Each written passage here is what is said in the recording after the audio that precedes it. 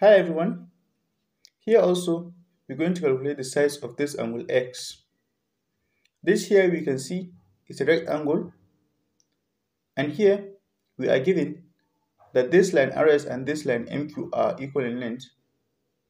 So since line MQ has a length 3a, this side RS must also be 3a.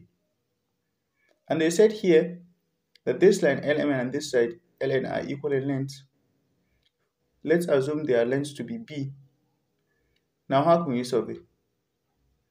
Well, it's simple. Since this PQRS is a rectangle, we know opposite sides of a rectangles are equal in length. So since this is 3a, this line PQ must also be 3a in length.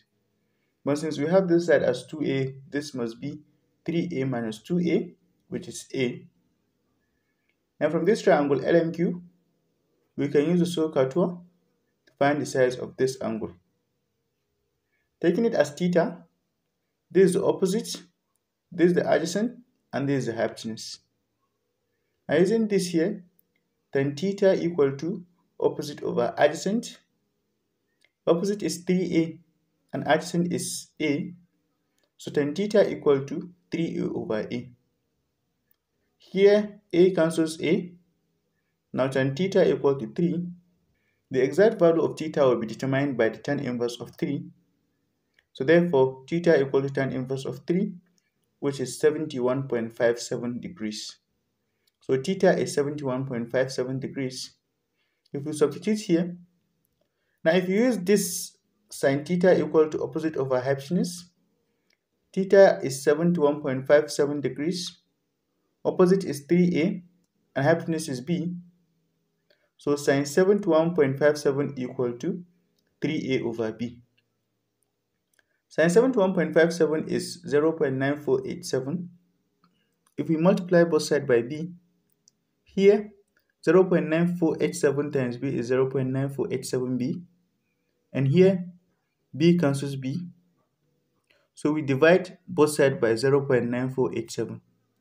If we do that, here 0.9487 cancels 0.9487, and here 3a over 0.9487, if you press your calculator, it's 3.1622a. So b equal to 3.1622a. We substitute here and here now.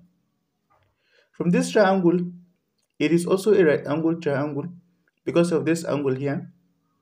We can still use the SOHCAHTOA on it to find the size of this angle.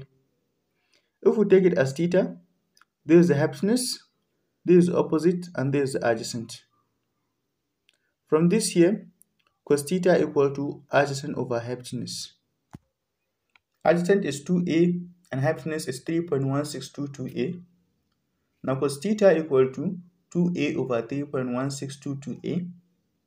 Here a cancels a, and 2 over 3.1622 is 0.6325. So cos theta equal to 0.6325. And the exact value of theta will be cos inverse of 0.6325, which is 50.77 degrees. So this angle here is 50.77 degrees in size. Now if you look, this angle, this and this are aligned on the same straight line. And we know that angle on a straight line is 180 degrees. And based on that, x must be equal to 180 minus 50.77 minus 71.57 degrees, which is 57.66 degrees. And that is the size of angle x, 57.60 degrees. Thank you for watching. Please like, share, and subscribe. And also turn on the notification button for this channel. Thank you.